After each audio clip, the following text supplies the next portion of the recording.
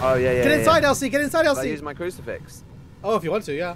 No, I'm going to go in. Oh! Hold up, hold up. Let me just explain what happened. Oh. Okay. Oh, there's a light.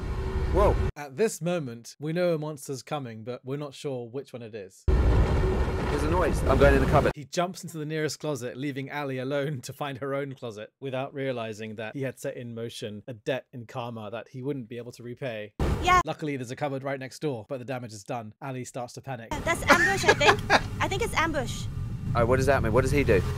He goes back and forth, back and forth. LC steps out of the cupboard and is faced with two choices. Either use the crucifix against the monster, being a hero and saving the day, or get back in the cupboard quick. Time is running out. By the time he turns around, he's already dead. Oh, yeah, yeah. Get inside, yeah. LC. Get inside, LC. I use my crucifix. Oh, if you want to, yeah. No, I'm going to go in.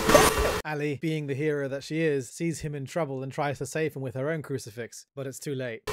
With the combined howling of a GussieBeagle and the corpse of LcLc, Ali panics and jumps back into the wardrobe, understandably confused, as her crucifix is clearly working, but LC is already dead. Plus, she now has a bad case of the hibby-jibbies. Ow!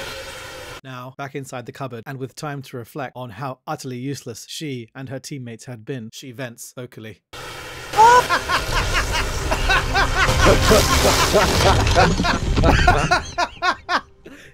What a noob. Oh my gosh. I'm not sure if I used a revive or not. What just happened? I came out and... Oh, you carry on, Ali, you carry on. Oh, he's oofed. Look at him. Poor LC. What? I'm so confused. He said he's going to use his crucifix.